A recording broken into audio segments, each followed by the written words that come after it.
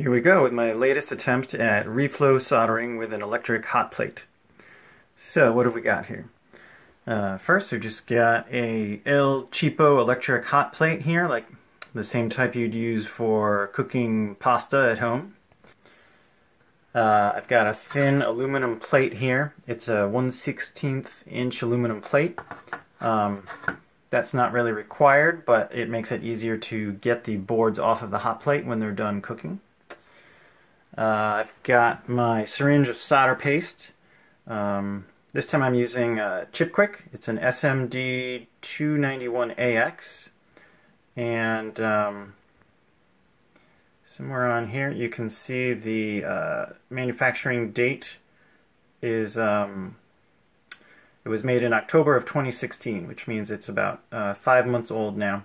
I have not kept it refrigerated, but I just received it yesterday from DigiKey, and they shipped it in a cold pack, so I'm going to assume it was refrigerated in their warehouse and is still fresh. The Chip Quick syringe came with two different tips, one plastic, one metal. I can get the camera on that. They look to be about the same diameter. Not sure which one will be appropriate to use, but maybe I'll try them both. If both of those end up being too wide of a diameter, I also have another smaller syringe with a narrow gauge needle that I can dispense into and then use that to dispense onto the board. So here's the board we're going to be reflowing. It's pretty simple. It's just got two capacitors that are 0805 packages, and then it has two IC footprints that have a 0.5 millimeter pin spacing between them. So these are kind of a pain to solder. And in my past attempts at reflow soldering, I've ended up with a tremendous number of solder bridges between the pins on these two chips. So I'll be interested to see if it works any better with this Chip Quick solder paste. Over here I've also got a infrared thermometer. So I'll just point this at the board while it's cooking to keep an eye on the temperature. I've got a pair of gloves to help take the aluminum plate off the burner when I'm done without burning my hands. And then we've got the components themselves. So these are the two chips that I'm going to be placing on the board. And here's my reel of capacitors. And I think that's it. So let's give it a shot. Okay, I've got the metal tip on the solder paste syringe here. And because I'm cheap and lazy, I do not have a stencil for this PCB. So I'm just going to dispense the solder paste directly onto the pads. And on these really closely spaced 0.5 millimeter pads, I'm just going to run a line of solder paste all the way down across all the pads, and then hope that it all works out okay when the solder melts. Alright, so we'll do a little dab onto each of the capacitor pads first. This stuff doesn't really want to seem to stick to the board. There we go. Alright. Alright, well, I just made a mess, so there's just a blob of solder I need to get off of the needle. I'll clean that up later. Okay, I think I've done the capacitor pads not very neatly and probably with too much solder, but I'll just hope for the best. Okay, so now let's do the IC pads in one long line of solder paste. Alright, this is working a little better than before. Alright, there's 4 lines of solder paste. Now, one thing I've seen different opinions on is should I just leave the solder paste in a bead on when I went down the IC pads, or should I use a pick or a Q-tip or something to kind of spread it around so that it covers all of the pads more evenly. I'm just going to leave it as a bead. Okay, I think it's ready to cook. So let's see. All right, here we go. So turn the hot plate on full.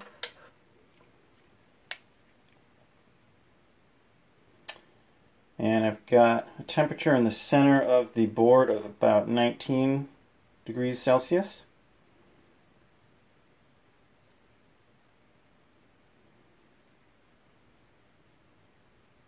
Still 19, now it's 20. I'm going to let it run up to about 100. There's kind of a thermal lag between the heating element and the hot plate and the surface of the burner and the temperature of this aluminum sheet and the temperature of the PCB. So even after I turn off the hot plate, this temperature is going to continue to rise up for a while. Okay, we're at 30 degrees Celsius, 34. So I need to actually turn off the burner before I reach my desired temperature.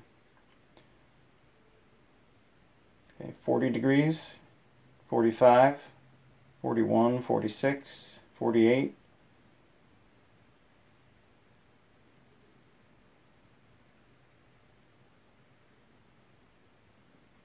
49, 55,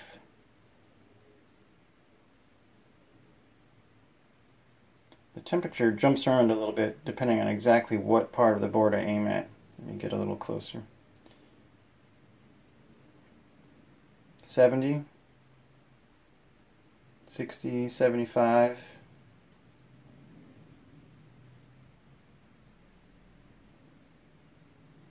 78, 80,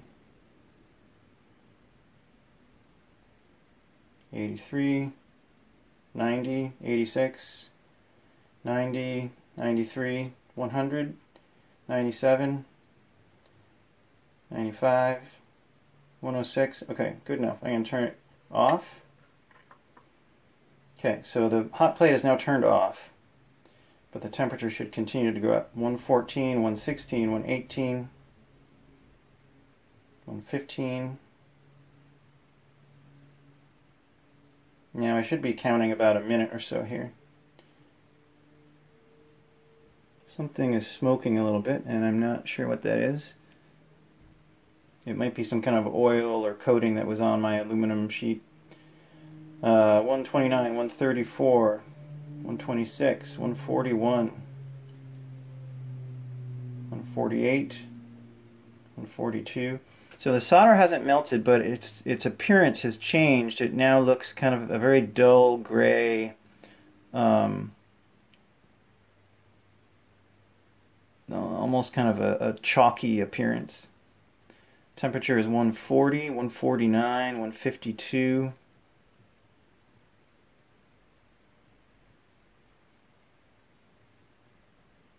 151, 148.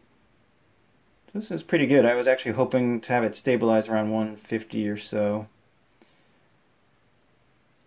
And this is just you don't want to heat up the board so fast to the actual soldering melting point, otherwise that can cause problems. 157. All right. So we've probably been waiting long enough. So I'm going to turn the burner back on again and actually melt this solder. So actually I'll just put down the soldering gun, because I'm just going to use my eyes to tell when the solder has melted, and then I'll be ready with the gloves. Okay, 1, 2, 3, burner on. Put the gloves on my hands to get ready.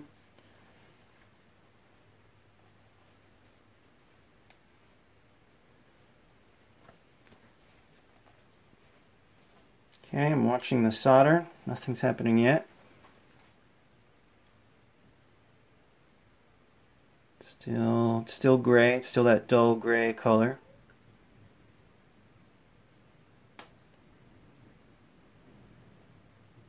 Oh, okay. I'm starting to get solder melting on the right hand side of one of the chips, and I can see I just have a whole wall of bridges. Virtually every pin is bridged together. So I probably just use way too much solder paste.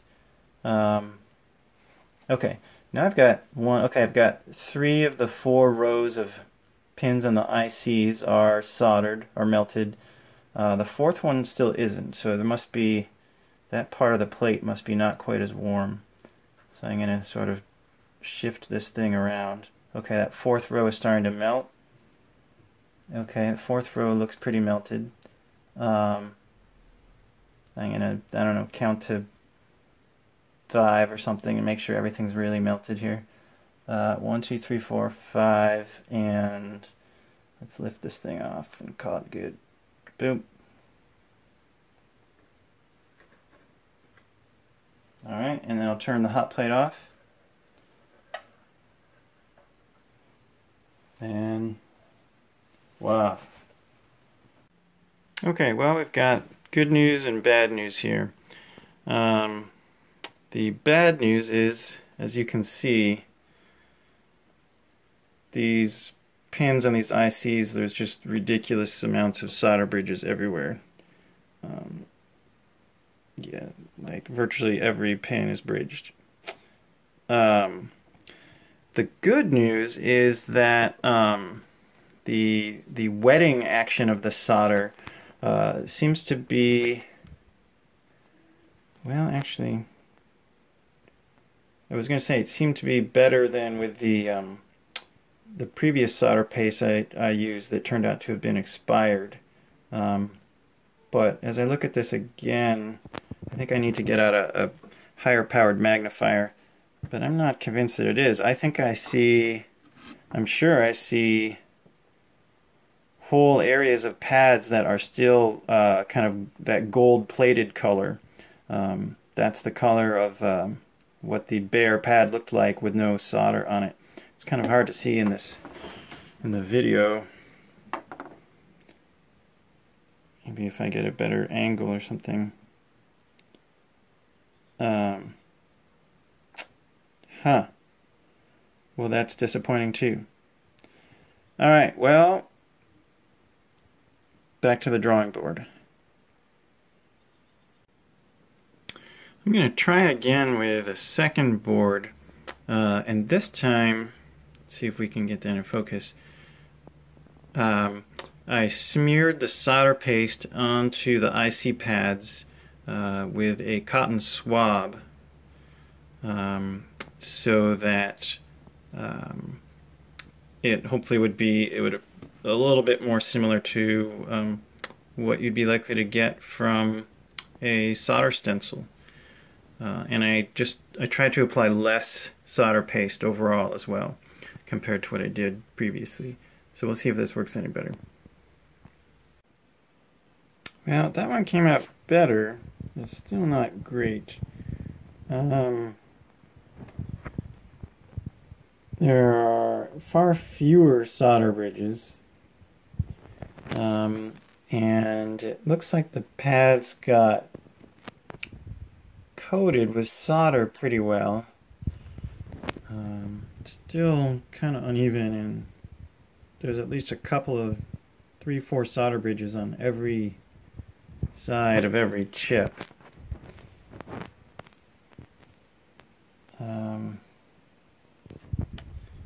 So yeah, I think to do this properly, it may just, maybe I need a stencil, or maybe I need a real reflow process.